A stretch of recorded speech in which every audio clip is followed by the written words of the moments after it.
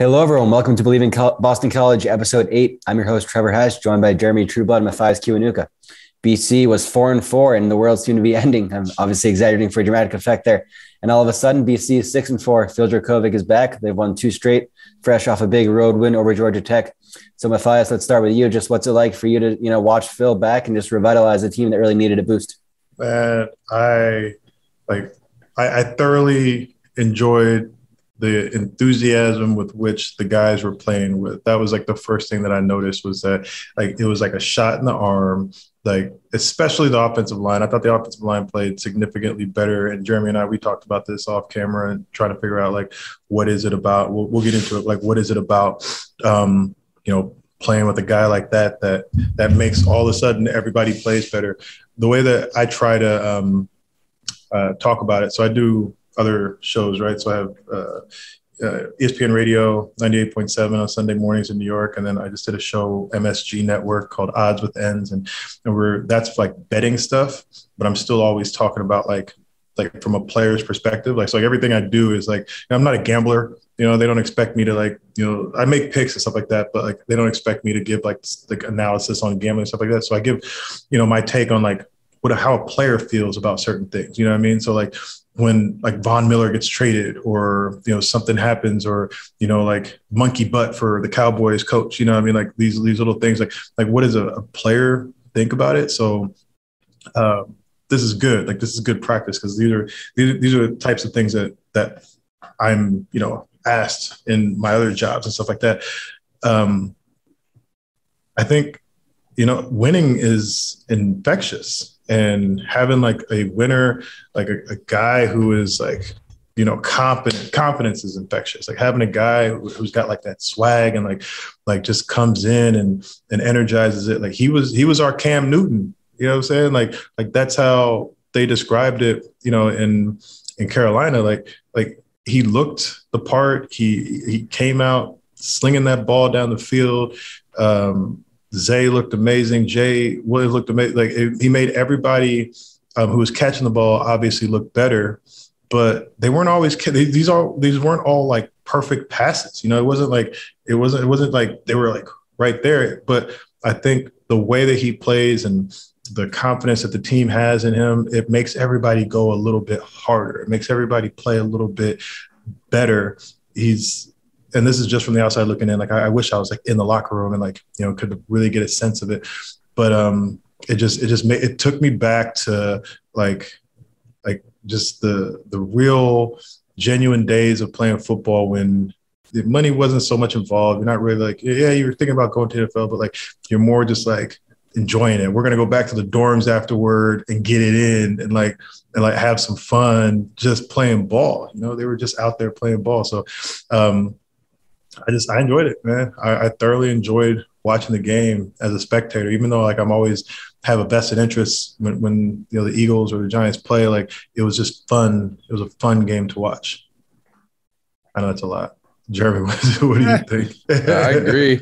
I mean, it was fun to watch, man. I tell you, I was thinking that when I watch it, we were talking about the O-line, why would they play different? I still see people in his lap when he throws the ball and stuff. He plants his feet differently. I think I was trying to explain to you when we were talking on the phone that as an offensive lineman, I didn't really like it when someone would take off running or they had happy feet and you just really know where they're going to be, kind of around the pocket type people instead of just planting their feet, deliberate steps. As an offensive lineman, you have deliberate steps. And if your feet are in the ground, you can move people, you're not caught off balance type thing. When I see his footwork, it's he drops back, he plants his feet and he goes. He has a plan, that confidence you talk about. Mm-hmm. There's a zip on the ball. And so when the ball, it's only catchable by a receiver or it's kind of overthrown or it's underthrown, whatever it is, it's just playable for that guy. Ball placement.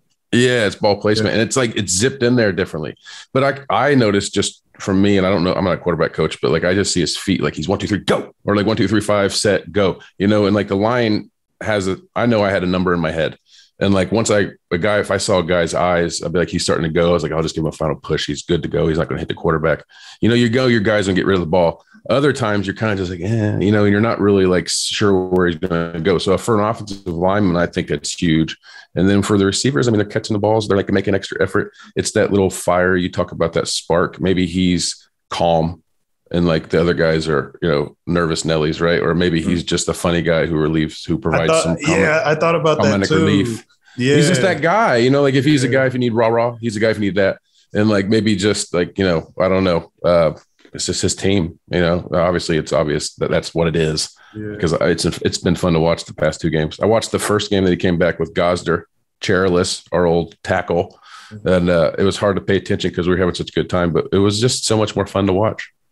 Yeah, I was thinking about like towards like as I got older at BC, right, and you can kind of tell when a young guy comes in the game and their eyes are like wide open, you know, and you're just like, and it's like, as a vet, you're kind of like, oh crap, you know what I mean? Like, we don't know we're gonna get out of this guy. And you're like, you know, and there's so many different ways you can go about it. And I'd use jokes like, hey, you know, boy, your shoes untied. They're like, what? Like, I'm messing with you, bro. Get your head up. Let's go. Like, and it would just like take them out of their mind for a quick second. And then and then they can, you know, they're laughing and joking out there on the field. And then it allows them like to like play free.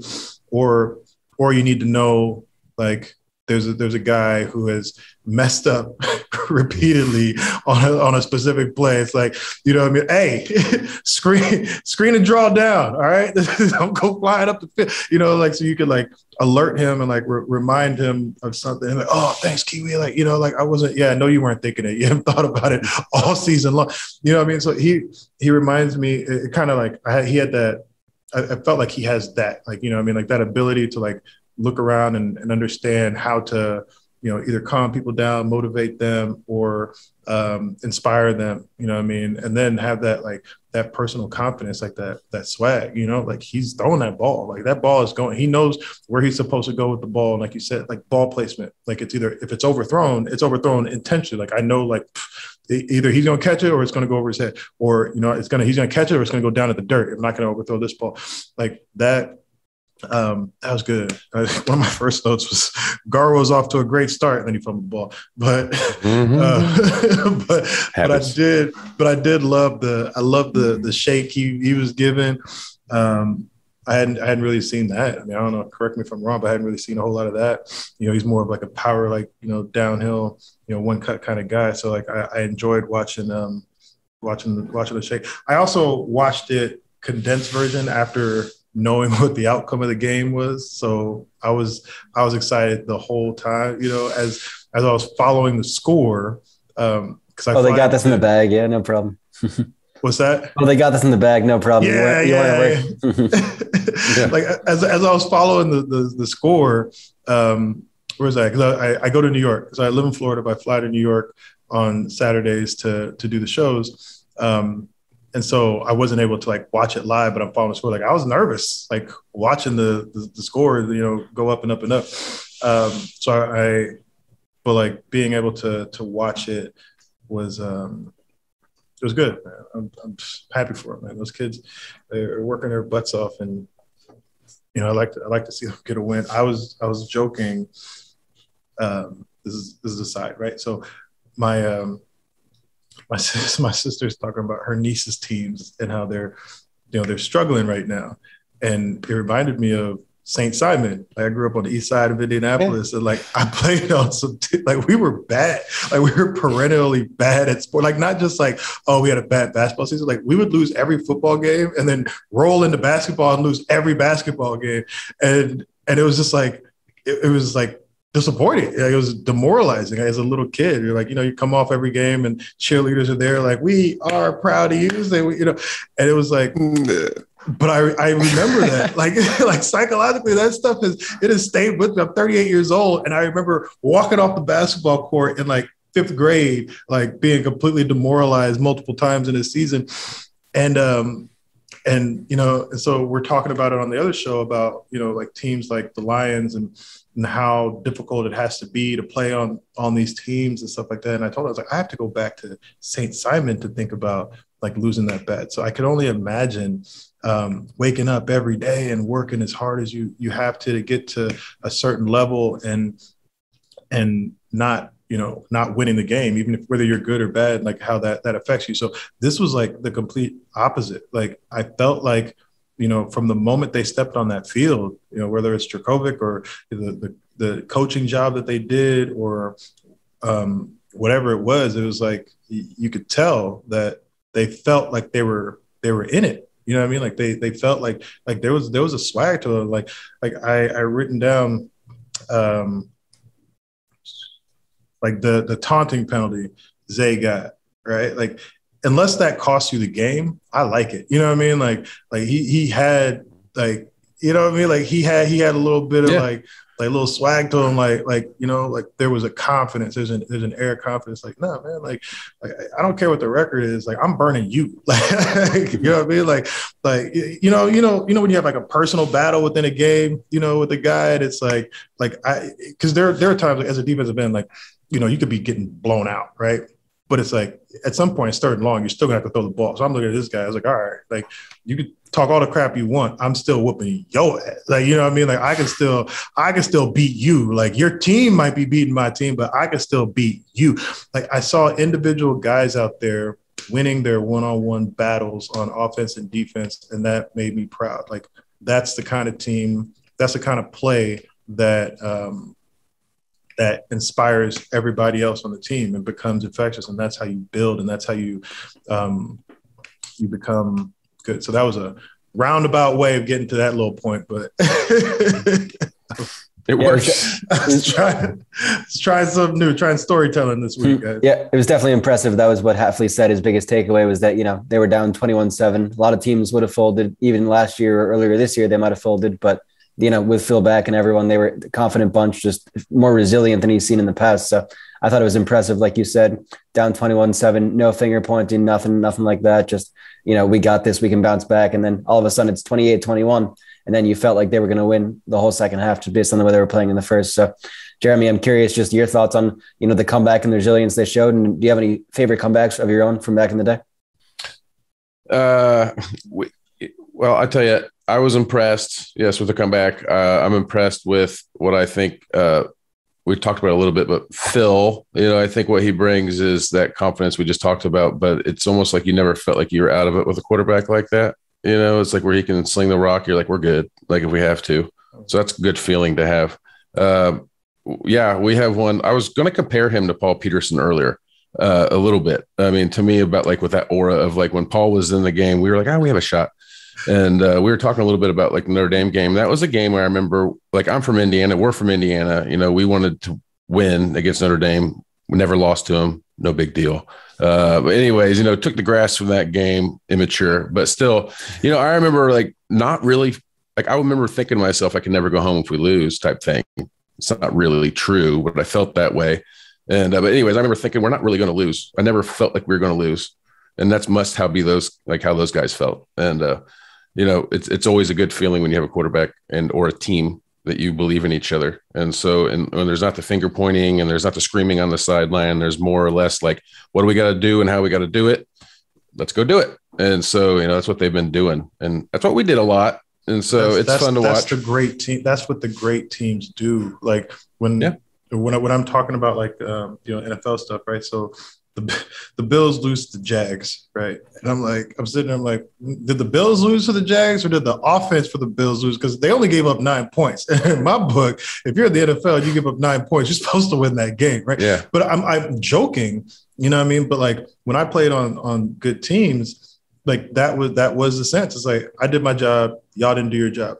But I believe that next week you're going to do your job, so don't sweat it. You know what I mean? Like, don't worry about it. We're good. We're going to come back. We're going to bounce back. We're going to do it together. When you're on a bad team and that happens, it's literally like, I did my job. Why didn't you do your job? You know what I mean? It's like you're angry.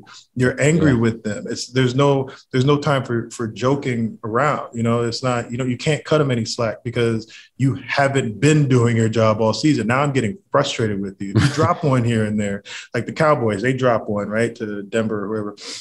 But they bounce back and beat the crap out of, our boy.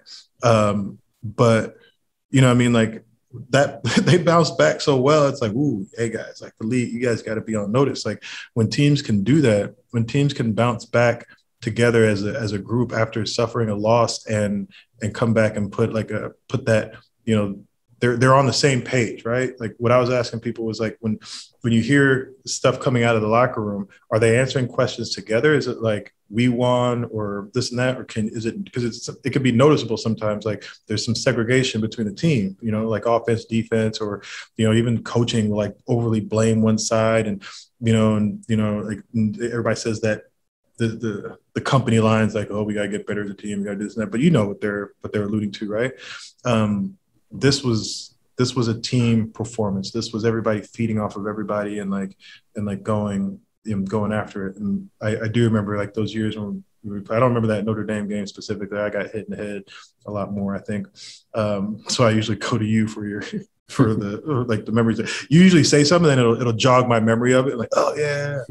But I remember like the feeling of that 2004 year and like really feeling like, yo, we got a chance. Like we could be dominant. Like we could beat anybody. Like we can go out there. We can play. We can perform. Like it was a really good feeling to feel like you have a complete team. And as a defensive guy, you always feel that you have control over a lot of the game, right?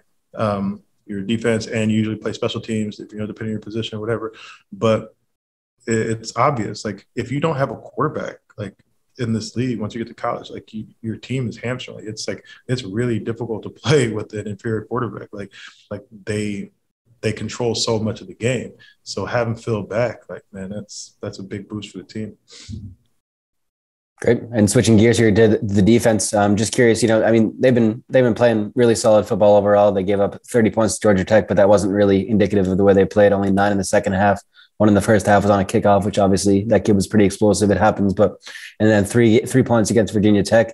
Syracuse, they were pretty good outside of 5 minutes. So what's been working so well defensively in your eyes? Their pass defenses, I think, has been great. They've actually given up the fewest completions in the country. I don't know if you guys have heard that stat, but kind of wild. It's kind of obviously a little bit skewed because teams are running the ball pretty well. But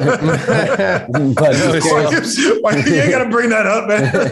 I like the first part of that. Hey, the stat holds. It's an impressive stat. You just got to take it in context a little bit. But what are your thoughts on the way the defense has been playing so far in the past 2 games?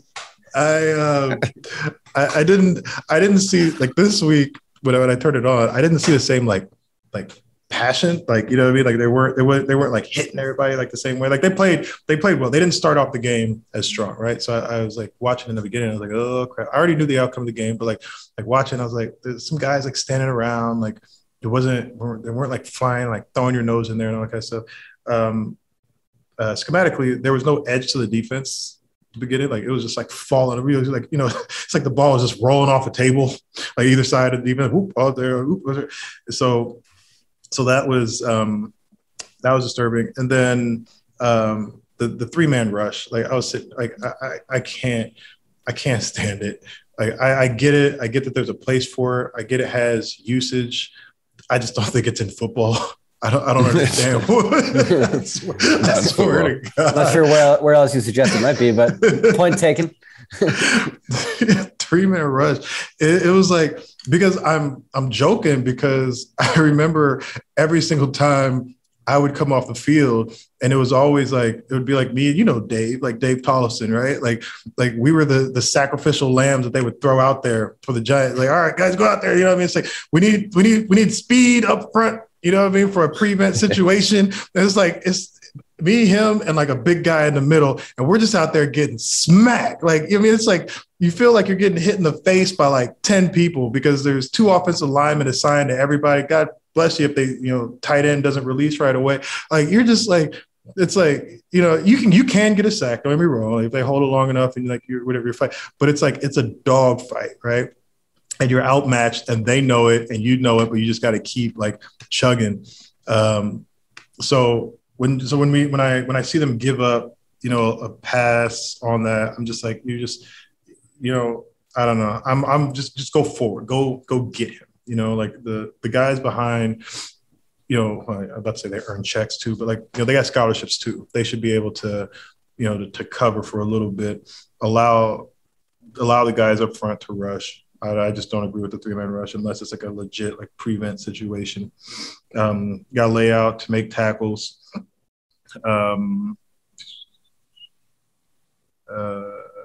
I like at the end of the game, that stunt that they ran, you know, it was perfect. You know, like they timed it up. Like, you know, when you're the inside guy, you're the tackle and you're looping outside, like you got to like get your shoulder on the, you know, on the hip or of that tackle, and then continue to get upfield. You know, a lot of guys will go too wide, or they'll try to like come back in and lose contain, like he hit, and continue to get upfield. And as the end loops around, it just like falls into his lap, you know what I mean? But it's like his technique put him in the perfect position to, you know, accept and receive that. That's what you're talking about, like Jeremy, like with scrambling quarterbacks, how you never really know like how to block for them or like where they are. Like that's what we're taught, right? Like it's like this guy is going to come to you, just everybody maintain a push at the same level. Just don't create gaps in the defensive line. Everybody move at the same level. This is not time for your best effing pass rush move. Like I don't want to see spin moves. I don't want to just push. You need a consistent push, and he'll come to somebody. He's going to try to sneak out, and you get an opportunity. I know you guys were frustrated because you be sitting there and it's like, it doesn't seem like it's going to work. You know, you're just like literally like push and push and push. Oh, he's right here. You know what I mean? Like got a sack, you know what I mean? Just because he picked my lane to come through. So defensively, I thought they started slow, but they really picked it up. And then there was just, you know, great effort. You know, they continued to give effort. I saw the gap integrity wasn't necessarily there all the time. Like I'm not gonna sit here and like light people up and like call people out names and stuff like that, because I really enjoyed the game. But I think what happens is they did put a lot of points up on the board. You know, but you know, punt return or kickoff return, you can't really count. And then that one, the fake punt, you know, like when you get off the field and then they run a fake punt, they get it. Now you got to go back out there on the field. I thought, you know, we responded well to that. Sudden change. Yeah. Like you get your helmet off, you try to sit down like, hey, defense, you're like, you got to be kidding me, you know, but you got to do it. What was it? What was the other point? Oh yeah. Like the gap integrity. But what I saw was, it was people like fighting, right? So it's like, they're trying to make a play. Like when teams are like running the ball on you, it's frustrating. Like it becomes like you're dog tired, you know, you're in there, you're grinding. Like it's easier to pass rush on third down than it is to, you know, go, you know, first and second, third. They did it all the way down the field, you know, you got to get off the field. But I saw some guys who were, you know, maybe they're holding and then they're trying to like throw a guy like out of the gap. You could tell like they're just frustrated. They just want to make a play, and then whoop, there goes the ball right where you just, you know, you vacated your gap. That's the discipline thing. Like I would like to see a little bit more discipline. You know, whoever's got contained, get contained. You know, like if you're supposed to push it out to the sidelines, and then it should keep bouncing all the way out to the sidelines. If somebody's supposed to be containing the defense, then we need to show up, you know, and make an impact. But we got turnovers and we got hits, and we were rushing the ball, and we got the win. DeBerry coming up, like laying people out. Jay Williams, a deep ball. Like there were some really good things to build on. Is it a good thing if your safeties are coming up and making big hits? It can supply some like energy and some enthusiasm. It shouldn't be their job. You know, it shouldn't be their job. If your safety's your leading tackler, you got some issues. But go ahead. I mean, you talk about like gap integrity and stuff. Mm-hmm. And like guys like trying to make splash plays and stuff. I mean, you can make big splash plays, but you give up big splash plays. That's been my problem with the defense the whole year. They're not bad, they're good, but it's these plays that shouldn't happen. You know what I mean? That annoy me. But you talk about like 3-man rush and stuff. It's the same thing about offense. I mean, football is just annoying sometimes to watch when you think it should be your way. But I mean, with a 3-man rush and stuff, like what's up with teams being able to run anywhere they want to go against us? You know, I don't understand that so much. It's, you know, and the shiftier the guy, of course, the harder he is to tackle and stuff. But I mean, I just saw them shove a power down our face. That makes me mad as a lineman. You know, it's like you shouldn't be able to just do a gap scheme and get plus 10. And they do that. So what's up with that? You know, like, I don't know. When I watch it, I'm just sitting there thinking to myself, I'm like, all right. And I was like, are these guys just holding their gap and trying to funnel it for the linebackers and the safeties to make plays? It's not supposed to be the safety, maybe a linebacker, but why aren't the defensive linemen doing better? And that's my only – you might not have an answer, but when I watch it, I just wish I would see more dominant play out of the bigger guys. Yeah, I think for me to really be critical of it, I need to be in the building, be in the film room, and understand like, you know, what the defense is asking them to do. What is the defensive philosophy? Like, are you asking these guys to penetrate and get up the field and you're sacrificing, you know, gap integrity, or are you asking them to maintain like a solid wall? Because I played on defenses that ask you to do different things, you know, but I mean, some things are just, you could just tell, like you shouldn't be in the lap of the linebackers. Like you shouldn't be going that. I know that for facts. Like you shouldn't be going this way.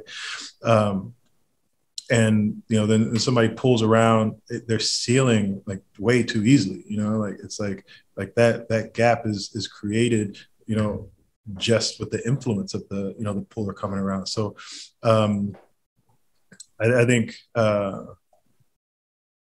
yeah, a lot of it just has to do with like heart, desire, you know, defeat the man in front of you, understanding your job. And that's exactly what when I say understanding your job, like there's two ways: either you're penetrating or you're a flat wall and your gap sound. Whichever way it is, you gotta understand it. You gotta be able to anchor yourself in there and put the right foot in the ground. If somebody's coming to kick you out, same foot, same shoulder, their butt, stuff them back in the hole. You know, if you're two gapping, then you might have to go for a ride, but you gotta make sure that you're holding up, you know, for the linebackers to come downhill. It's simple stuff. I feel like most D-line play is simple and it's easily correctable if they understand what they're being asked to do within the defense. Yeah, I mean. Never mind. I was ready to make a funny joke. I was like, isn't defensive guys a bunch of single-digit test scores anyways? Shouldn't it be simple? I mean, on the Wonder League, you know what it is? No, it's not a joke. It's not a joke. It's simple. See ball, get ball. Yeah. But like, also just do your job. But I'm not, you know, I'm just here to complain because that's what I do sometimes. But like, you know, I just don't like. But I don't like splash plays. But I see the beauty in like, you know, run the ball when you want type thing. Don't give up big plays. But then when you do give up big plays, it's a problem. But when you have a good quarterback who can throw the ball down the floor or down the field, and you can run the ball whenever you want on offense, like we do at Boston College, like then playing defenses like that is like okay. But when you have a quarterback who's just average, like you can't. I don't know. Do they take enough chances? Do they take too many chances? Do they get ran on too easily? I mean, like in my eyes, special teams gives up splash plays every once in a while. I mean, like if you're going to play like that, then you need a quarterback who can just launch the ball down the floor or down the field. I keep saying floor, down the field and score some touchdowns. I wish kind of. You know, it's basketball season almost, or it is. And, you know, from Indiana, man, we're talking about it. Kind of missed it a little bit, but no. Football was the most fun. I don't know. What about you? You almost played basketball. I did. I'm a basketball player at heart. I'm still a struggling. I feel that power forward. I'm 100%. We used to joke inside of every defensive end is a rejected power forward. Like I am not joking. We used to go over to the Nets when they used to be in Jersey at their practice facility. Like Corey Webster was cool. I don't put names up there, whatever. And Corey Webster had a key, so we would go in there and like play. And like everybody on that team thought that they could have played in the NBA. Everybody. None of us could. I mean, maybe like there may be like a couple. Like there may have been like there's some people. We had some pure shooters. I was impressed with, you know, but like everybody thought that they should have been good enough. I'm a professional athlete. I just chose football. No, you didn't. No, you didn't, bro. So, I'm here to tell you, I didn't either. Football chose me. Are you telling me you knew your place? So what like these defensive linemen on our team should do is just know their place, stay in the gap. I think you have a time, you know, like you have your own like because every offensive lineman was an incredible athlete. You know what I'm saying? Like you guys were just bigger. That's why a lot of you guys lose all that weight after you retire and you go back to whatever. But like you offensive linemen, you watch their like highlight films when they're in high school, like damn, like you were dunking the ball, they were doing all kinds of stuff, and then you have to get big to play. Damn, I had a point that I was trying to make earlier about like defense. Oh no, so defensive line play, right? So like defensive line play, the reason, in my opinion, you see like D linemen with such like swag and like, you know, whatever, as opposed to like, you know, most linebacker meeting rooms, like when I switched from DN to linebacker in a 4-3, not like I wasn't like a 3-4 linebacker where I was legit like up on the line, hand in the dirt, and then back on the, second level, like trying to play in space. Like the D-line meeting room, like we're joking around, like we're throwing water bottles and, like half the day and all kinds of stuff. Like there's only so much like technical stuff that you have to get through, but you got to be tough, man. You got to be tough. You got to be reactionary. You got so all right. So D-line play, you got to be tough, and you got to be able to react without thinking too hard. You know what I mean? Like you have to be able to it's muscle memory. It's a lot of stuff. And that takes confidence. That takes confidence in yourself and your ability, like, you know what I mean? Like your physical skill and all that kind of stuff. Like when you move to the second level, you have to process stuff as the play is going on. You're not at the first level, things are happening so fast. You don't really have a whole lot of time to process. It's like boom, boom, boom. Like he goes away, boom, you know what I mean? Like you replace, like you just have to, how do you know? You just have to know it. The guard goes down, you follow, you just go, you just do it. And you need that. And that takes a confident person. Like it takes because otherwise you get the guys who are like, they fire off the ball and they're like trying to like figure, where do you know, man? Like there's no time for that. Like you need that kid who is just like, you tell him go over there, he just goes over there. Why are you going over there? I don't know, sir. You told me to go over here. You know what I mean? Like, but as you get older, you call it elephants on parade is what we used to call us. Take off running to the left. You know what I mean? Just like, okay, like just everyone, and then everyone on the defense runs with you. I mean, all the ball. It seems like a cartoon to me. It was. There's some whatever. You ever see the Golden Child? Like, I thought you said to stay on the path. Like, I know, but you must know when to break the rules. That's the thing, though, because everybody goes that way, and then it's a screen. So you always have that one D tackle that's smarter than an average bear, who's like, oh no, I've seen this one that before. Was you.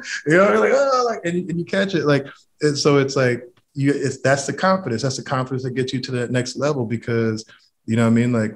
It's all you have to sell out, bro. Like in order to beat you guys, that you tackles around the edge, like I'm rushing, I'm selling out. Like if I get to that corner, I got a sack. If I don't, you're going to be on top of me and I might break a bone. You know what I mean? It's like, but it's all in one way or the other. Like there's no time. There's no time to sit around and be like, oh, maybe I can get around him, or indecision. No, man. Like I'm going there. I'm going around him. Either I'm gonna beat him or he's going to beat me, one way or the other. Like, somebody's going to win. Who's going to win? I believe it's me, So is your advice to those D linemen, like to look at the guy they're about ready to beat, or look for the ball? Beat the guy in front of you. That's it. Like study that guy as hard as you possibly can. Understand what the defense is asking you to do, and then study this guy. Like this guy's going to tell you everything. Watch him, learn him. Like watch him over and over and over again during the course of the week. Watch what he does the same. Watch what he does differently. Watch what he's done throughout his career, and and try to like really, really get a beat on it and figure it out, so that you're playing him. You're playing that man. And then learn what the offenses are trying to do to you on down and distance, like what part of the field, like listen to that stuff that they give you these nuggets. Like, hey, they only run certain plays on this part of the field. Hey, they only run, certain things, in the red zone or this and that. And like store that stuff in your mind, and then make the best choice that you can pre-snap, and trust yourself, and then just go. Like you think it's a screen. It might be a screen. No, it's a screen. Go get the screen. You know what I mean? And over time, like you'll do it enough, you can really trust yourself and let your athletic ability like come out. But you got to have confidence. That's what I was saying earlier. Like Phil comes in and everybody plays with more confidence. Like confidence is infectious. You know what I mean? And you see somebody make a play. Now you want to go make a play. Good. All right, go make it. There you go. That's good life advice. Just go make a play. It's that easy, bro. It's that easy. That's it. It's simple. Just go make a play. Yeah. All right. Well, Mathias, Jeremy, thanks as always, and thank you all for listening. Boston College will face Florida State. Should be a fun game this Saturday at noon at Alumni Stadium. Chance for the Eagles to win their third straight, and that 8-win plateau is still within reach. So we'll see what happens. Thanks again, and have a great night. You guys got to cut me off a little more, man. I did way too much talking that time. You guys just let me roll. From now on, this is what I'm going to do. I'm just going to be like, someone's got to do it. All righty. Take care.